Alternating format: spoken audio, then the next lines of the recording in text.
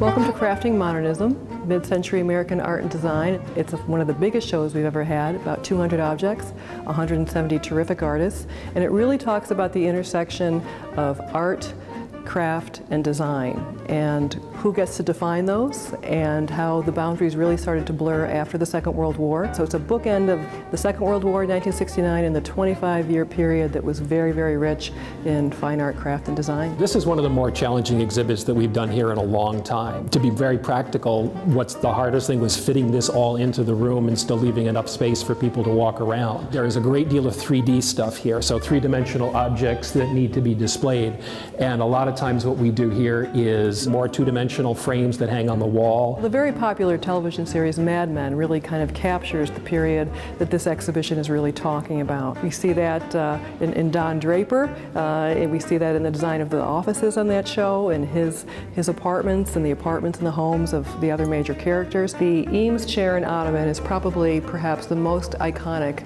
of mid-century American art and design. It was designed by the husband and wife team of Charles and Ray Eames, and their credo was the best for the most for the least. So they really tried to come up with the best design for the most amount of people for the least amount of money. The curators gave us some guidelines as to what things go together as a group to try to tell a story.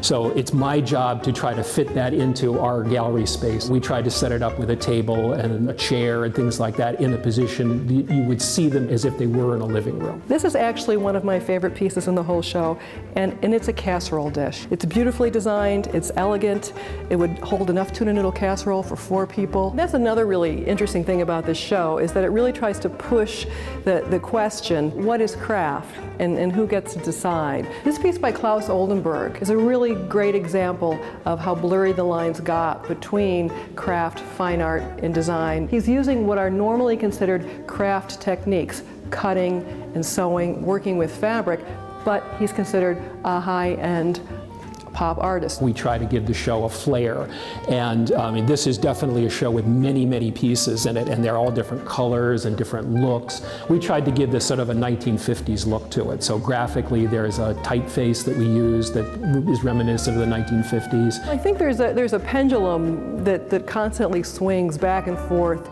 in the design world. Every 30 to 40 years, something that was old becomes new again. But when that particular design, whether it's an iconic chair or a lamp or a dinner service, first came out, it was fresh and new.